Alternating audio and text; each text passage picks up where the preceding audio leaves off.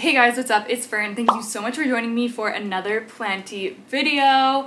Today I'm going to be talking all about my pon plants. I have not made a video like updating on these plants. I don't even know if I've made another pon video since my original DIY pon where I was putting my plants in pon and starting this whole journey. If you haven't seen that video, I'll link it for you. I'm not really going to be talking a lot about like what pon is and the ingredients and how I made my pon mixture, so you can go check that video out if you are interested in that. But if you are completely brand new to pon, it is just a rocky substrate, as you can see here, and you can use it as just like a regular medium to grow your plants in where you water it through, or you can use it as semi-hydro, which is what I do. So I use it in a way very similar to like a leca setup, if you're familiar with that. It kind of works. It works through capillary action to wick moisture up to the roots. So I'm coming up to a full year now of using pon, and I will say that I have had many different thoughts and feelings about it in that time. At first I loved it, and then I kind of got tired of it. I started running into some problems and kind of just lost interest in it, and now I'm coming to a point where I'm interested in it again. I want to experiment with it more and maybe switch some things up and just try some things out and see how it works for me. So the main issue, or the one that like annoyed me the most that I was running into, was algae buildup, which was happening on my clear vessels. This one's like pretty new, so you can't really see any on there. But it was happening on my clear vessels, and it was getting so bad because most of my plants live under grow lights or like on a windowsill, and anytime you have a clear vessel and moisture, you're going to get algae buildup. Like that's just what happens, and it's not super harmful unless there's like a ton of it, but it's just, I don't like the way it looks. It bothers me. So a couple of times I would like take the plant out and then like clean out the vessel and replace the pon and repot it, and that would work for like a few weeks, but then the algae would just start building up again. So basically what I've done to combat that for the plants that it was really bad on is put socks on my plant. So if you block out the light, then you're not going to get that problem. Like there's none on these ones, which is amazing. So you can do this, you don't have to use a sock. This is just like easy for me, so I did that.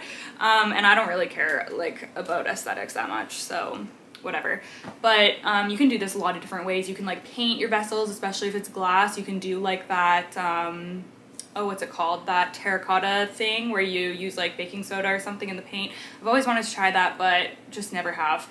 You can use something else around, like you can use paper or just anything that blocks out the light, spray paints, you know, whatever. As long as you're blocking out the light, then that's going to prevent the algae buildup. So that was like the main problem that I was really not liking. And this problem isn't specific to pon. It happens with any substrate in a clear vessel. It can happen with just like a potting mix, with sphagnum, perlite, whatever. So I was just finding that it was happening on my pon plants a lot because a lot of them were in these clear vessels. So since I've resolved that, I'm feeling a lot more optimistic about pon, because I just could not be bothered to be cleaning out that algae every few weeks, you know what I'm saying? And I know that some people use hydrogen peroxide, but then I've also heard that hydrogen peroxide can be detrimental because it like kills the good bacteria. So I don't know, just cover the vessel and it's fine. The other reason that I was not super loving pon is because I felt like my plants weren't really growing. Like I was getting growth, but they weren't growing nearly as fast as my plants that I have in just like my regular chunky potting mix. But that could be totally my fault. It could be something to do with like my fertilizing, or the way I've like created this mixture. It could just be because it was like the slower part of the year that I was observing a lot of this. It could be a lot of reasons, but I feel like just from looking at my pon plants, I feel like I could really benefit by adding some perlite into here. And I've heard of people doing this just to make it like a little bit fluffier, like less dense. I feel like pon is quite dense, at least when you do like this DIY one. I'd be really interested to try the Lashuza one. I've just never had luck ordering from them. But my version, it's very dense. So I do want to experiment with potting a plant and adding perlite into my pond and just seeing how it does. Maybe I'll do that today. Maybe I'll add that into this video. We'll see.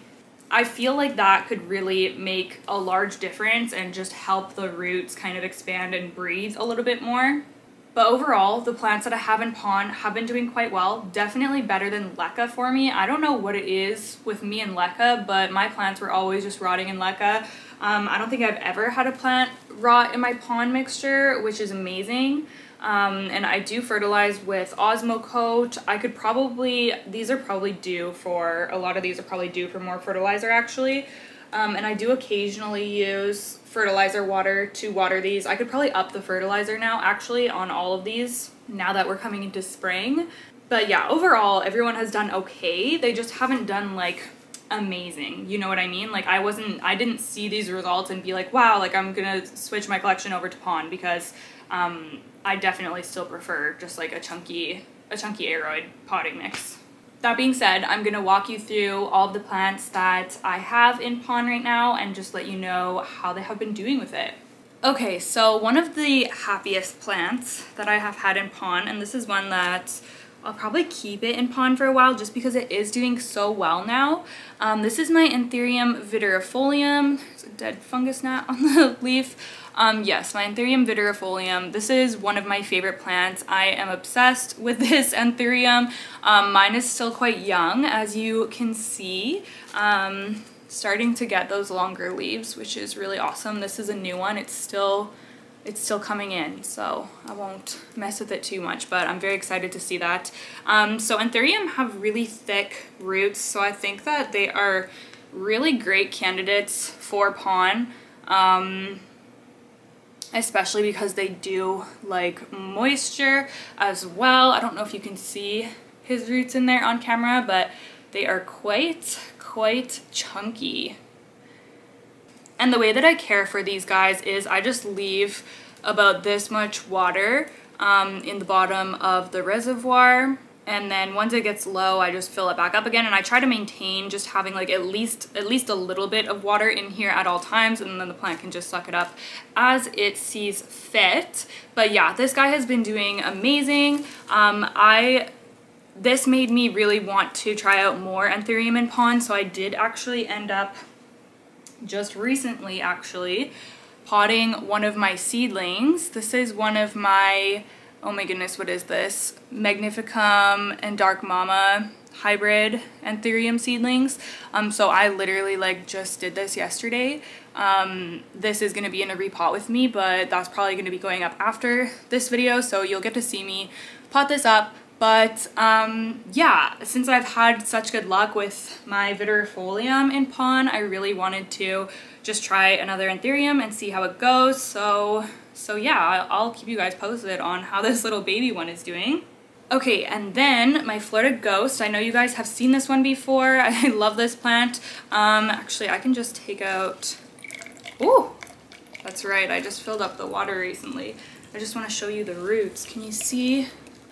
Look at those roots. I repotted this plant a few weeks ago now. I did both of these, the Alocasia and the Florida Ghost, because I was having the algae problem, and then that's when I put the socks on. So now we're not having an algae problem anymore. But yeah, Florida Ghost, this is doing amazing. This is the only philodendron. Actually, these are all different genuses. That's cool. Yeah, so this is my my philodendron pond experiment, and he's doing awesome. You can see a new leaf is going to be coming out there. I was considering moving this plant to soil actually, but now that I'm just like interested in pond again and curious about it, I'm going to leave him in here for a little while longer and see how he does. But yeah, I have had absolutely no problems with this plant in pond. It's doing awesome, and this is actually one of my favorite setups. So it's just 2 plastic cups. This one has holes, so the other one acts as a reservoir, and it just sits in there. It's so easy. It's super simple to flush through, and I know some people say you don't have to flush pond like in the same way you have to flush leca, but I still do like to give mine like a good rinse through. I can't really do that with these closed systems, which is the thing that sucks about them. So I think that this type of setup is my favorite, or the self-watering, which I guess I'll talk about this one next.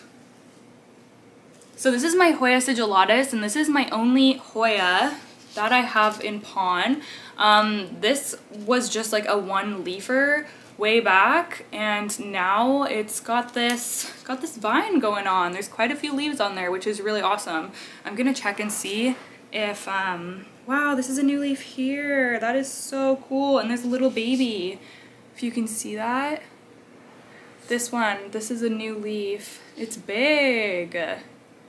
Oh, that's so exciting. Okay, I want to see if you can see the roots. Yeah, this plant seems really happy in the pond, which is nice. This is probably like my most low maintenance plant because it's in this self-watering thing. I can see like tiny tips of roots, but nothing. Oh yeah, I can see some roots, but nothing crazy. I don't know if you'll be able to see anything. Probably not. No, my camera doesn't even want to focus. Okay then, okay. Yeah, I haven't had any problems with this. This lives in my IKEA greenhouse cabinet, and it's starting to grow again, so that's really great. Not too much to say about it. I am curious to try another Hoya in pon though, because that went well, which is good. And then of course we have my Alocasia Black Velvet. I know Alocasia are quite a popular choice for pon because they do like to stay on the moist side. This Alocasia, I have such a hard time getting it out of the one leaf club, and I don't know if that is because of pon or just because of, like, it could be due to a lot of factors. I have increased the fertilizer. You can see I have quite a bit of Osmocote in there. So I'm really curious to see if this plant starts doing better or not. I mean, he looks good right now, and I do have a corm that I want to take out of there the next time I repot. Okay, it's annoying that my camera doesn't want to focus today. There we go. There's a corm in there that I do want to remove and pot up next time. I don't know. This one is doing okay, but not amazing. I have no idea if it would do better in a different substrate. It's possible. I'll have to maybe experiment one day with another Alocasia. Actually, maybe when I grow another corm, I have a couple that are sprouting, so maybe I will try a corm in pon and then see how that one does. But yeah, Alocasia Black Velvet, one leaf vibes.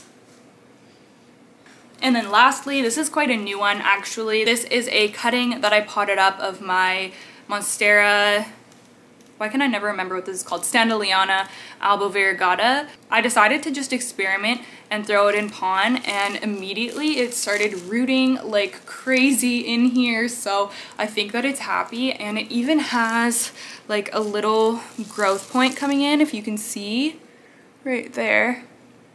Yeah, so far this is doing awesome. I have not tried any other Monstera in pon, but I'm definitely curious to now just because this one really seems to be loving it. And it is super low maintenance having plants in pon, which is the nice thing. So I'm definitely willing to try out more plants in here. Okay, so I've decided that we are gonna go ahead and put another plant in pon, but I'm going to be adding perlite into the mix to make it a little bit fluffier, and we'll see how that goes. So the plant that we are going to be potting up, I have not opened this in quite some time. Oh yeah, my Hoya obovata cuttings. These have been rooting for, oh my goodness, like probably between 6 and 8 weeks now, coming up to a couple of months. Oh, there's baby leaves. Oh my gosh. Can you see? There is baby leaves. Oh man, I was not expecting that. How cute. Okay, so yeah, these rooted so well in sphagnum.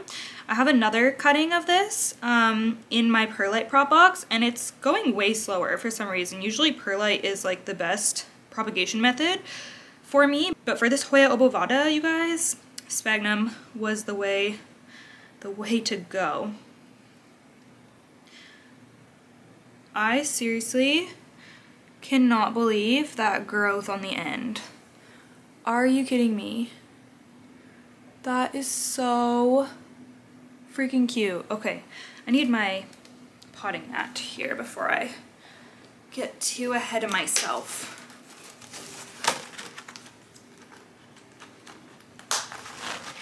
I'm really excited to see how this Hoya grows in pond because it definitely hasn't been the fastest Hoya in just like soil for me. The mother plant is still just in soil. So I'm excited to try out another method for this one because this is one of my favorite Hoya. Obovada is just so pretty, like such a classic Hoya.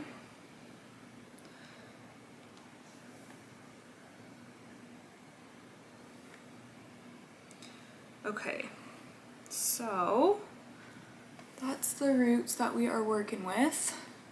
This is quite wide now, this vine. I think I might do this in a self-watering pot because I have one that just became available.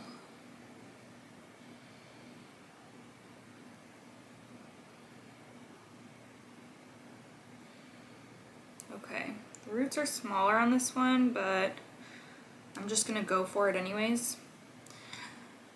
I don't really wait for roots to be super long when I pot propagations up. I see some people wait until they're like super long, and I don't know. I never do, and I haven't had any problems with it, so.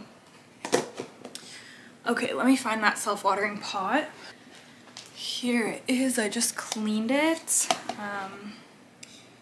The wick needs to go this way. Perfect. Okay. So I'm gonna move this. Oh, hopefully that's gonna fit. Yeah, it will just fit, I think.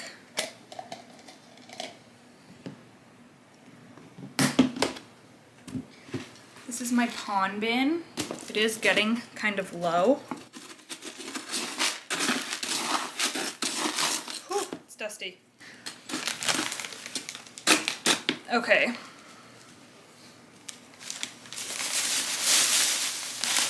Disclaimer, you should be wearing a mask when you're dealing with perlite and all this pond dust and everything.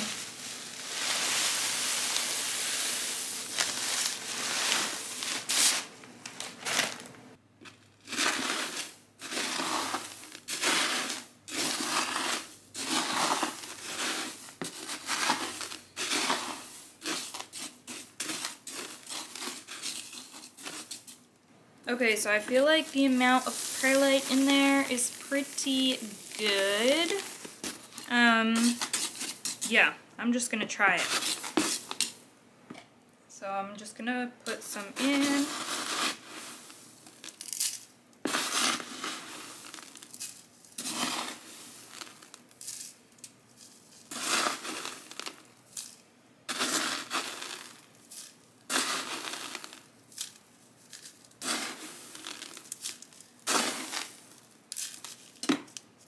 I think I'm gonna have to cut off the very end of this because it's just like a little bit too long. I'm gonna do that. Okay, I just made it a little bit shorter with a clean pair of scissors. There, that's perfect now. Now it will fit in there really well. And the other one, oh, this one's gonna be too long too. Okay, I'm gonna have to trim this one down too. Luckily, Hoya's root like all along the stem or the vine. Okay, so that's what it looks like, and I'm just gonna fill it up.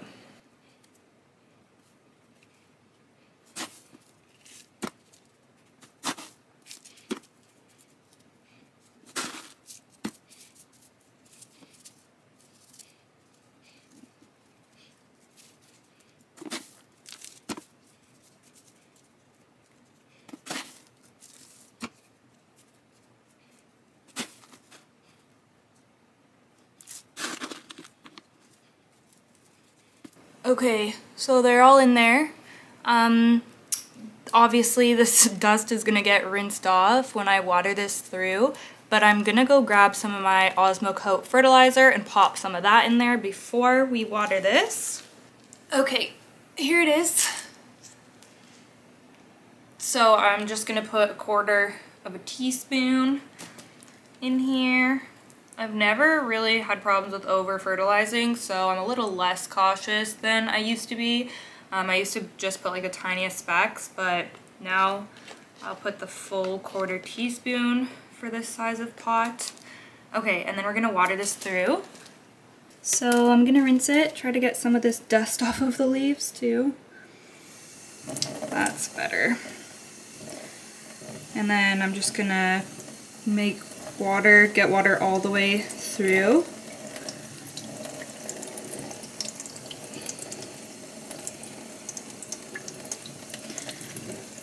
And then I'm gonna set it in here and just fill it up a bit.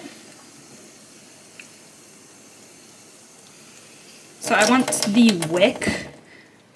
the wick to be sitting in water, but I don't want the actual like plant pot to be sitting in water, so I just kind of look in there and see where it is. That's pretty good actually, so I'm just gonna leave that. Now I just need to decide where I'm gonna put this. Okay, so for now I chose to just put it on my windowsill in my bedroom. Oh, the lighting is crazy. It's sunny out today. So this is a south-facing window, and it'll be happy here because it's getting bright light. Humidity is not bad in here, and I'll be able to keep a close eye on it because I'll see it all the time being right here. So yeah, I'm really excited to see how this progresses. I will definitely keep you guys posted, of course. If you guys have any more questions or any comments about Pawn, let me know. Leave them down in the description box. Actually, I would love to hear your thoughts on Pawn if you've tried it out, especially if you've made your own. Do you have any tips or tricks? Let me know. This is all just trial and error. That's the beautiful thing about plants. We just get to experiment and have fun, and it's not that serious. So that is going to be it for today's video. Thank you so much for watching.